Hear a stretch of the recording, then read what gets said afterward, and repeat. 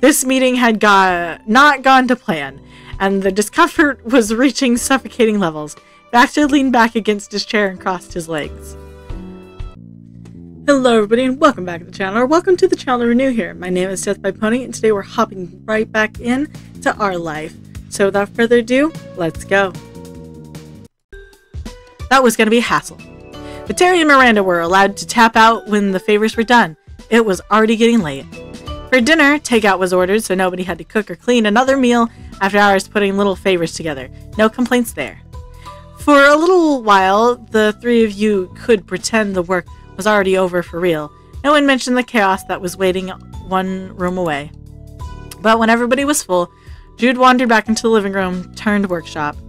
He heaved a sigh and tossed random pieces of trash into a garbage can. It was a drop in the ocean, and the entire living room was a mess of wrappers, paper, scraps, and unidentifiable crafting residue. Scott hovered nearby, his features drawn apologetically. The lighthearted atmosphere you'd shared as team earlier in the day had shattered. All that remained was the fractured debris, and then it went beyond pre-wedding jitters. After months of planning, Jude had reached the point where he wanted the preparation to be over.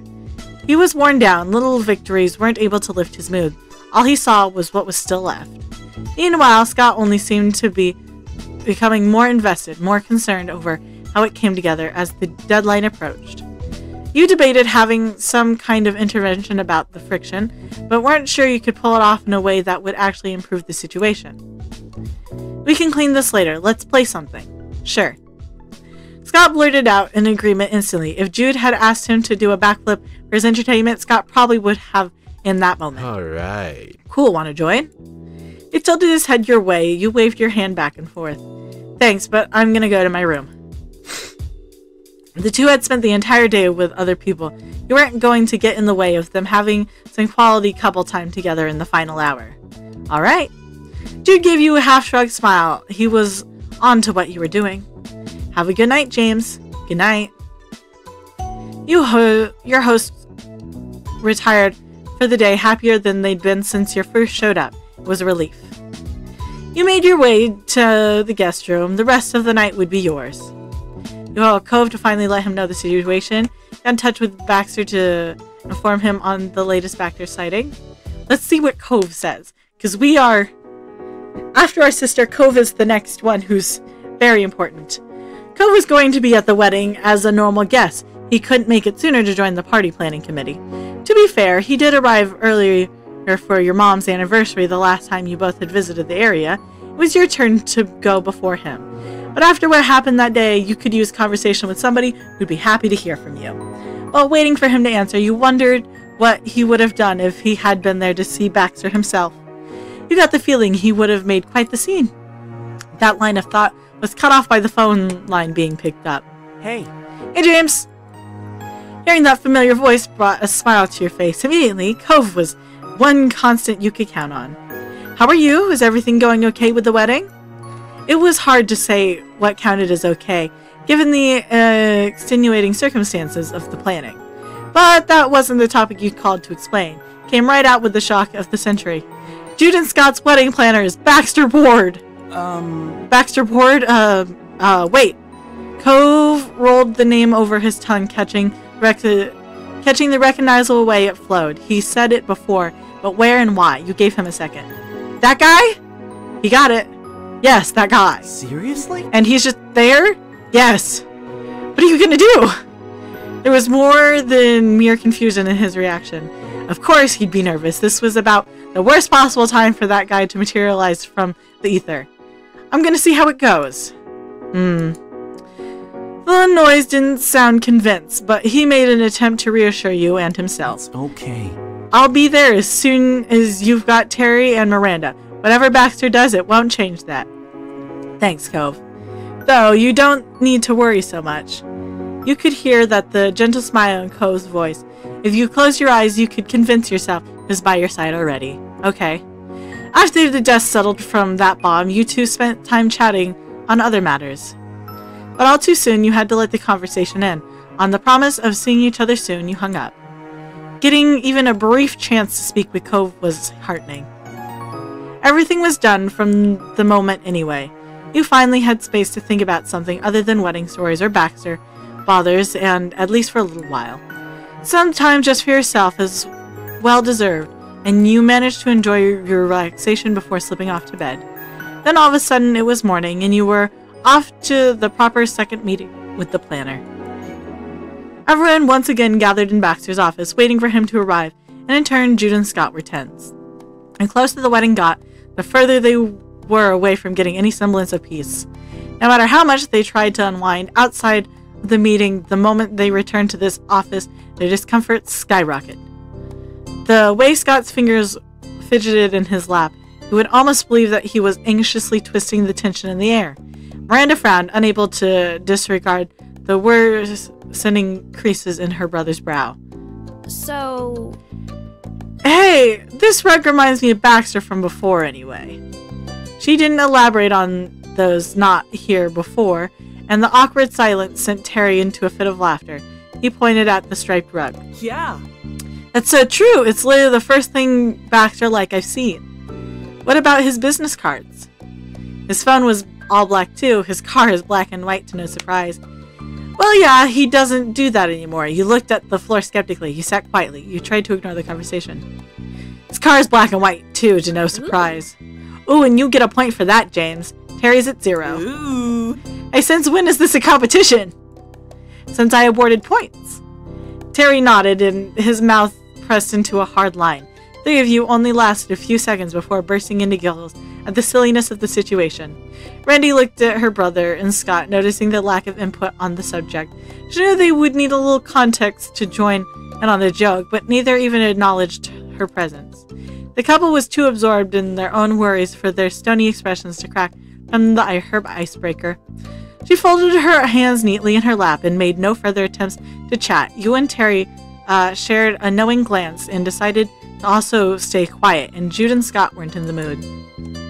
Shortly after, there was a knock on the door. Everyone snapped out of their thoughts, bubbles and swivels towards each other, instead of moving to answer it.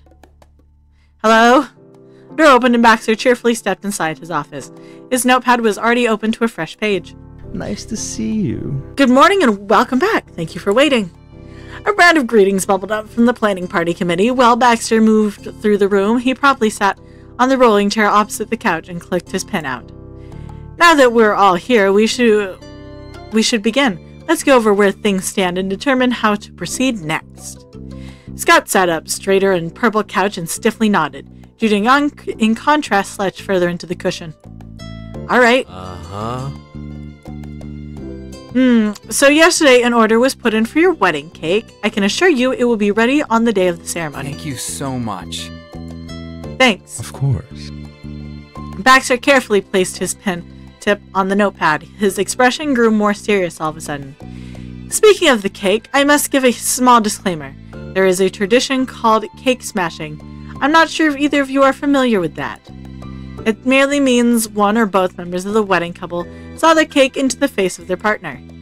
I strongly suggest you decide beforehand who, if either, will participate and to what degree of messiness.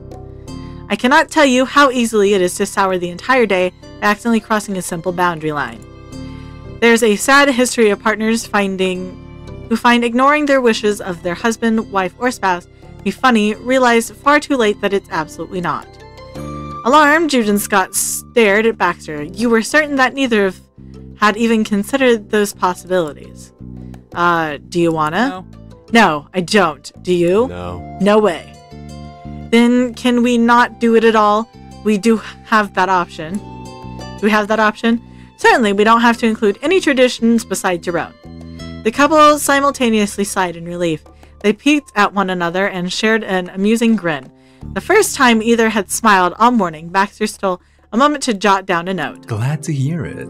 I'm delighted we're all on the same page. Moving right along, you worked on a guest favors and decorations, correct? Have you finished, or will you be continuing with that task? We're done. What? We're done with the guest favors, but... Scott anxiously laced his fingers and pressed his palms together. In his lap, his knuckles turned white. Whenever he had anything to say about wedding plans, it became a trial of trying to avoid a disagreement. If it's fine to explain that what's on your mind, that's why we're all here. There's no way to compromise or find a solution if you won't even have the discussion. This surprised you. Baxter's ability to confidently and kindly handle issues in this kind of setting was admirable, but also completely ironic. You knew that what he was like on a personal level, and this was big do's as I say, not as I do kind of flag. Smiling thickly, the defeat in Scott's expression didn't seem so dire anymore. He was more willing to take on the challenge with Baxter on his side. I also want more decorations, specifically the main thing for a reception. We don't have that. Centerpieces? Yeah, that's what I meant. We'd need to buy all the parts, but if we kept the design simple, then I think we could be done before the wedding. After getting his thoughts out, Scott risked a glance at his fiancée Jude, closed his eyes tiredly, and took a deep breath. Let's go to the store. It's gotta be done today. That'd be cool. Awesome, cool, and I can't go without you, if you don't want to. It's fine. No, it's fine, I'll do it. Ugh. Scott's joy vanishing, Jude didn't hide an ounce of the irritation in his voice. He was forcing himself to go along with this rather than take any true interest. He was making that fact crystal clear. Come on, Jude. She poked the side of his arm with a forceful jab, and Jude shooed her off. His frown worsened into a scowl. I already said I'd do it. I understand. I believe you're right. Scott, there will be room to pick out materials that can be arranged into a lovely centerpiece. The process can be quite low effort and look wonderful, so I'm taking it shopping for decorations will be the big task of the day. Scott watched Jude a few seconds longer before answering. He nodded slowly. Before the window of opportunity closes, is there anything that you would want to include? Jude, anything that you'd enjoy? It doesn't even have to be a typical wedding feature. There are no limits on what your own ceremony or reception can have. No. He folded his arms across his chest, and you wondered how deep Jude was about to dig in his heels. I don't want anything else. We're almost finished. Why add more on top of it? Randy sighed. Terry silently bit his lip. That was a track you'd gone down before repeatedly. It was always the same point of contention with Jude, but today Scott was emboldened. Enough that he muttered his long-held back grievances anyway. Why are you being like this? If you don't have anything to contribute, can you at least stop trying to take away what I think of? Jude's eyes snapped open. He swiftly pulled his shock and replaced it with distinctly unimpressed stare. You have been not listening to your husband, and now you're surprised? You've been shutting him down, and now you're shocked? I didn't take anything away from you, and I did contribute in the planning stage. We're past that. It's done. But since there's time we could... Come on. We've been putting this together for weeks, hell months in some ways. I've been to more parties than you, and I've planned more. You need to relax. Jude went to brush some back his curls, and his fingers tightened and dug into his scalp instead. Bewildered, his gaze flickered around the room. Scott doesn't even like parties. I don't get his issue. We have a planner now. He can figure the shit out.